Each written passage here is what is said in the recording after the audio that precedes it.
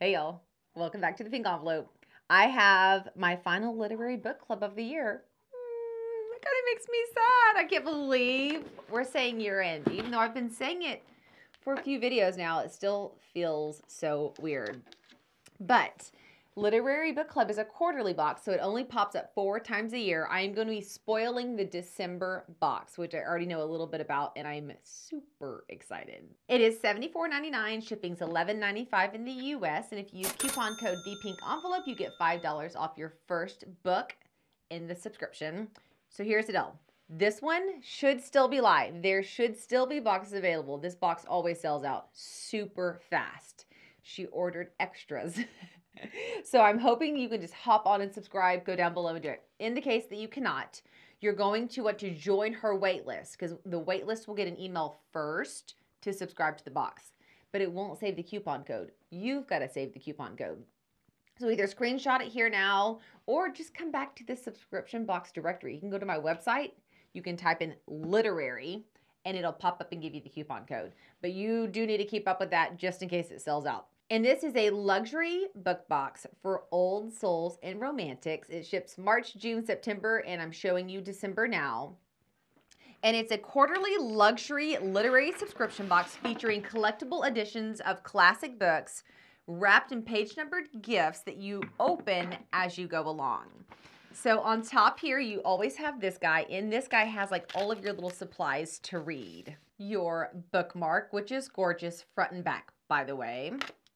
Your sticker, and your book plate. As you noticed, all three of these things match. This is the theme. Nothing in the box is random. Every ounce of everything, including the box itself, is curated towards the theme of the book. You also see that there are Jane Austen quotes on both of those things. Automatically is our first clue that this is something to do with Jane Austen. Next, you will open your wax-sealed envelope. And inside, you have a frameable art card that has a note from the curator and an overview on the book.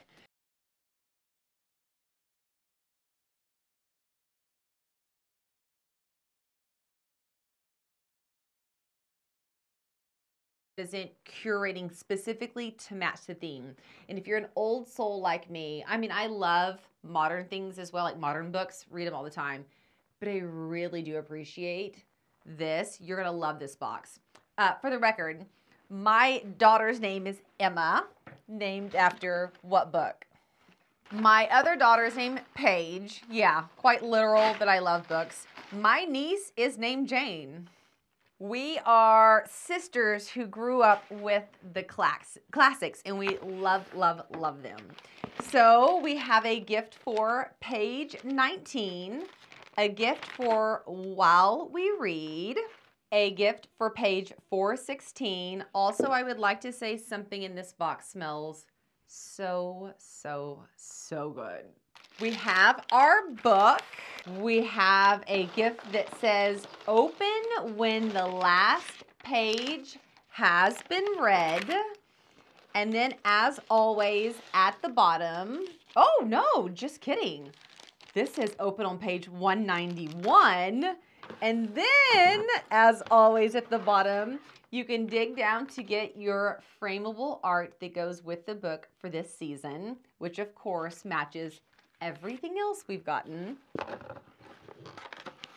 And then at the very bottom, she always puts the itemized in the box so that it does not spoil anything. So I want to open these to show you what you can get in your different gifts. We'll start with our book first. Mansfield Park by Jane Austen. Book has a retail value of $25, and as you can see, it is absolutely gorgeous.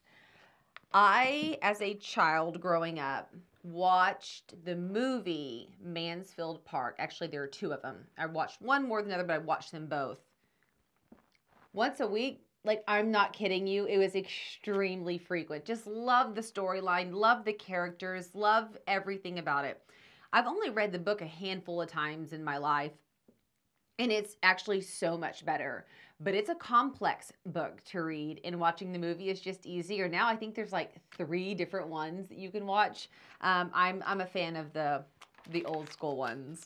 While we read, we have decaf reading nook tea, a black tea. It's actually really pretty. Let me turn it around so you can see it better. Looks like little potpourri. Okay, can't do this one. This is the last one. This is page 19. Let's do this one first. Gooseberry candy. Carefully balance the tart gooseberry with just enough sugar to make it delicious. Oh my gosh. Those do sound delightful. I love sweet and sour. They're made in North Carolina by a small company. Love. So if you haven't read the book, there is a character named Lady Bertram, and she is like all things swooning and overwhelmed by everything. And she's always sitting in her chair with her little pug dog, snacking, teaing, sleeping. And so at this point in the book, she is snacking on this exact candy. So what I love about this is it's not like a thing that's close enough. They get very literal examples from the book. So then you can start eating these candies while you're reading that chapter about that. I just think it's so brilliant, this concept. And I love how well Literary Book Club in particular implements it. Okay, page 191 is next. Even the bag, y'all, even the bag has a Jane Austen quote on it. So crazy. But indeed, I would rather have nothing but tea. Jane Austen. It's a tea towel. It's a super cute cotton, like watercolor inspired tea towel with a Jane Austen quote on it. Super cute. So let's slide this guy over here. We have page 416. I don't know. I mean, I could look in the book and try to remember what part of the book that goes with. It's not coming to mind quickly. I'll think on it. 416 has, oh, this is what smells so good. A hand-poured soy candle. The literal scent is called The Library. Old books, eucalyptus, and lavender. You guys, that is so cool. I don't know where she finds this stuff. Oh yeah, this smells so good. It's not overly eucalyptus and it's not overly lavender. Whatever is the old book scent is knocking it down some. And it has a lid. I love it. And then this one says, open when the last page has been read. And it's another book, The Black Moth. Oh, I feel like I've heard of that before. I've not read it. This one has a retail value of $13. And it's still like a pretty book. I mean, obviously not as gorgeous and sophisticated as this one, but we've received a few of these from them, and I like soft-bound books. I decorate with these, so I'm thankful they're not soft-bound, but like when I'm reading, I'm this person who reads books like this. Okay, what I do want to show you real quick is I have a few of these on that shelf right there that I'm decorating with for Christmas. I'm going to bring them in here because I want you to just kind of see real quick what the books look like and the style of books she's sending because they're absolutely perfection.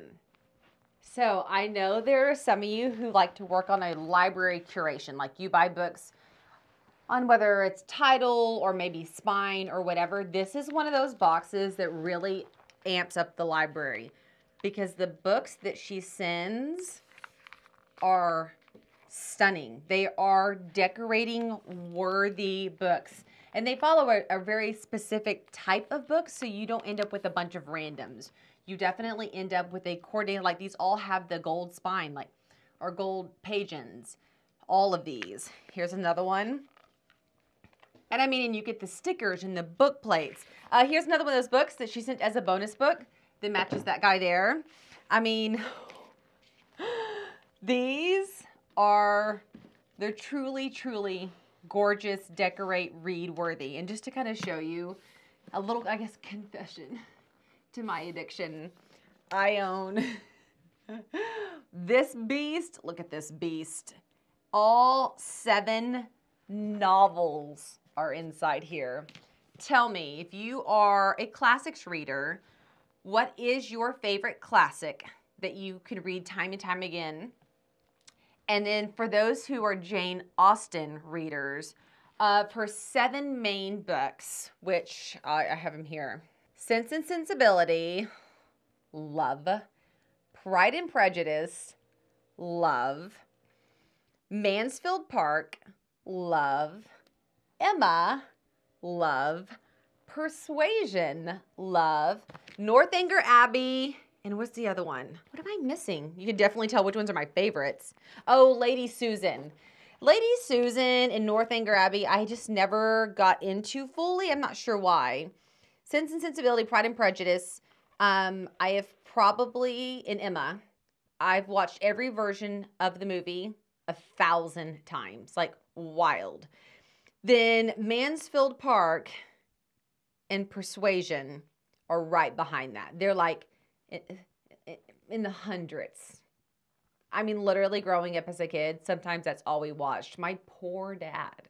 But she doesn't send just Jane Austen. Like, here is Peter Pan. No, this is Treasure Island. This one's gorgeous. That's Peter Pan. Oh, that's Jane Austen. What's this one? The Tenant of Waddle Hall. The Romantic Poets, the collection. So she doesn't send just Jane Austen, just in case you're like, hey, I'm not that big of a fan. She does mix it up. And then everything truly is this curated. So, like, honestly, if you wanted to get it in, read it, enjoy it, and then pass it all as a grouping to a friend, I think they would be so in awe. I mean, the gifts, like, you would have eaten all the candy. But they could have the cards and everything together, and then when you pass it forward to them, they get this full experience. I would think that would be so, so cute. I've never given up the book. I will not give up the book. But if you're someone who does pay your books forward, that would be so impressive to pay it forward with. Literary Book Club.